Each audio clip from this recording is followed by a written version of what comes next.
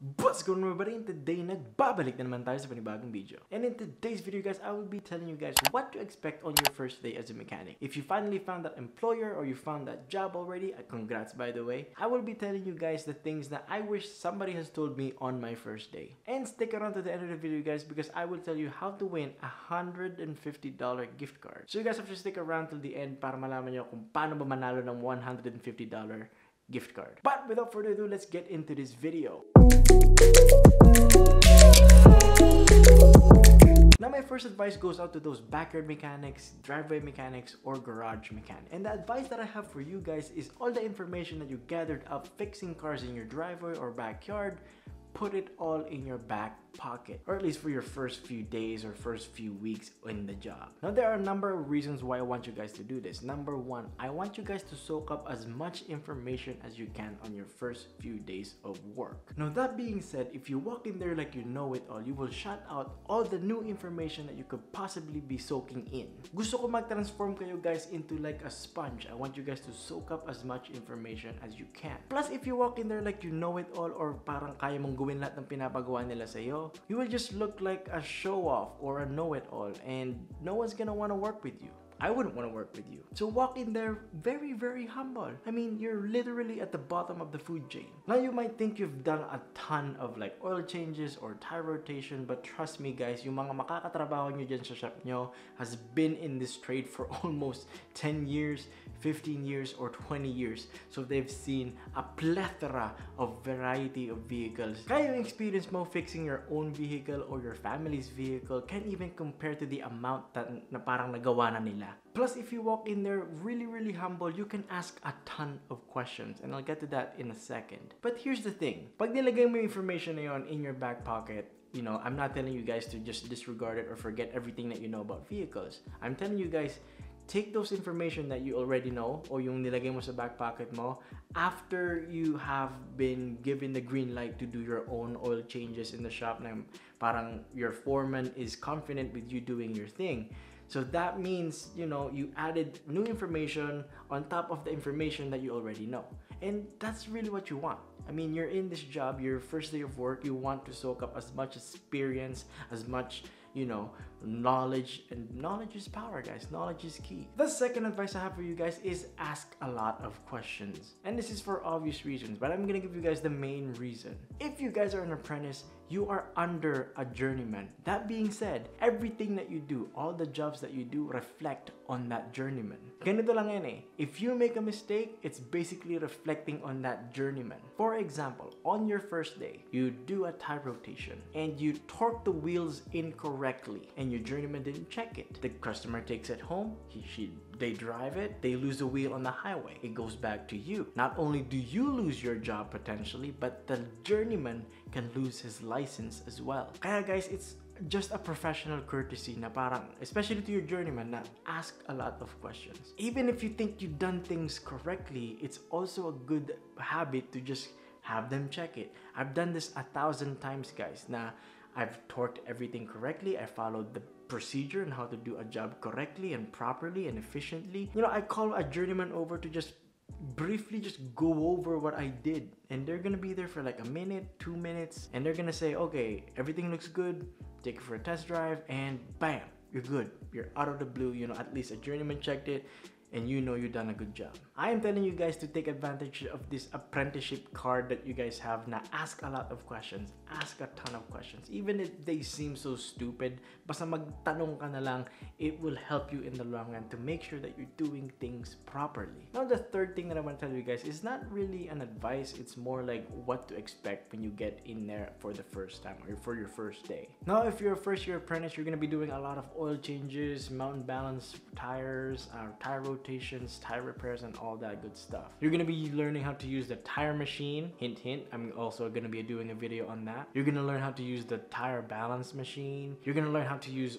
all of the things that's in your shop, and they're gonna teach you how to do it safely and correctly. Now for your first week or two, it's just gonna be a ton of information to take in. You're gonna see a ton of vehicles come in depending on your shop. If you're working for a specific brand or dealership, then you're gonna see the same thing over and over. But if you're gonna work in a shop like mine, you're gonna see, you know, a ton of vehicles, a variety of vehicles. You're gonna see different brands, different manufacturers, and all that good stuff. And one more thing to expect. If you are the new guy, the first year apprentice, the grunt, the peasant, bottom of the food chain, you guys are going to be doing all the dirty work that the journeyman doesn't want to do. So that means emptying out garbage bins, emptying out oil bins, oil filter bins, scrap metal bins, everything like the dirty chores around the shop, inside the shop, you will be doing because you are the grunt. And it's not even that bad. I'm just trying to explain to you guys that you guys might need a shower every single day after work because you guys are not gonna come home clean ever. You're always gonna have grease all over your arms, your face, everywhere. And the fourth advice that I want to give you guys is find your rhythm. The faster you find your rhythm while working, the better you are off with your career. I'll show you guys an example. So tuturuan ko kayo kung ano yung ginagawa ko to give your rhythm a kickstart. Baka magulat kasi kayo, oh, we're doing a 49-point inspection every time we're doing an oil change.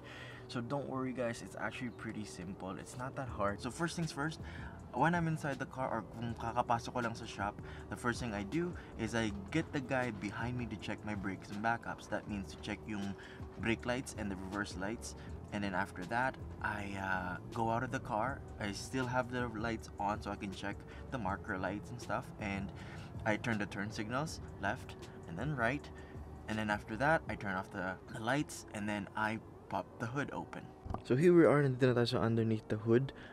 So first thing that I do underneath the hood, I check the air filter, because sometimes guys, ang air filter is like this, is in an air box that you have to open up. You know, this is easy because it's just 2 clips, but sometimes merong mga air box na naka-screw in, merong kailangan tanggalin na plastic above the air box so you can get to the air box. So I do the air box first because that takes the longest time.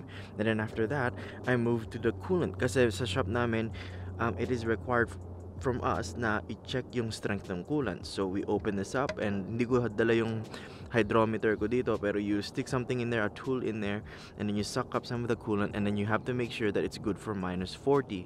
And then other than that, it's about checking everything else on the list, at least everything that's underneath the hood. So it comes to the belts, comes to all the fluids, that is all easy.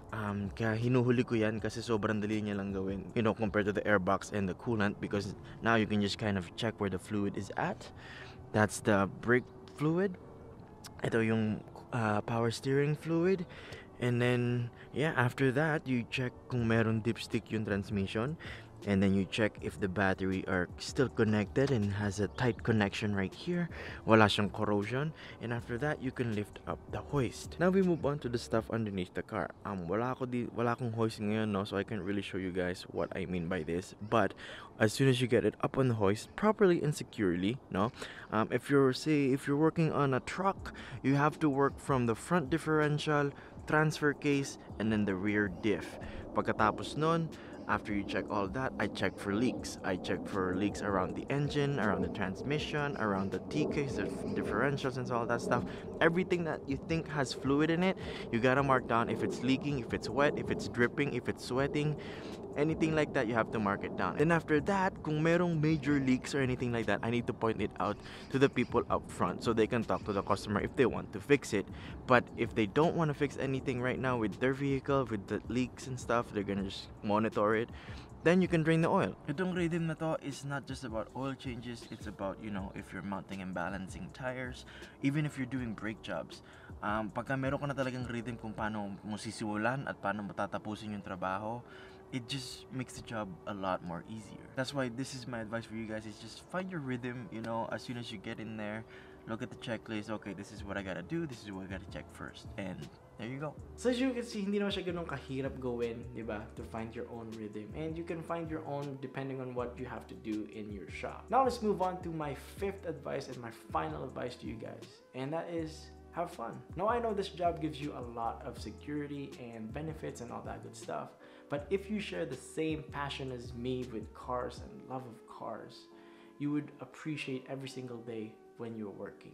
And one more thing, if you're not into cars, diagnosing something that is wrong with a vehicle and fixing it is the most satisfying thing in the world. Now, part ng having fun with this work is, make mistakes. You guys are bound to make mistakes, and it's just inevitable. So mistakes are bound to happen, and you should be a little bit proud that you did make a mistake, because from that mistake, you're gonna learn from that mistake and know what you did wrong so you won't do it again. So embrace your failures in this job because it's gonna happen. So yeah, guys, we have reached the end of this video, and now sasabihin ko sa inyo kung paano kayo pwedeng manalo ng $150 gift card. Sobrang dali lang mag-enter dito sa giveaway na to, guys. All you have to do is subscribe to this channel and hit that notification bell and follow my Instagram page. So yun lang ang kailangan nyo gawin, no? Kailangan nyo lang mag-subscribe at kailangan nyo lang i-follow yung Instagram ko, and I will choose a winner by the end of the month. Anyways, guys, dito na nagtatapos ang video natin. Maraming salamat sa panonood nyo. Don't forget to drop a like down below and share this video to everyone that you know. I hope you guys have a blessed day, and you remember to keep praying, and as always,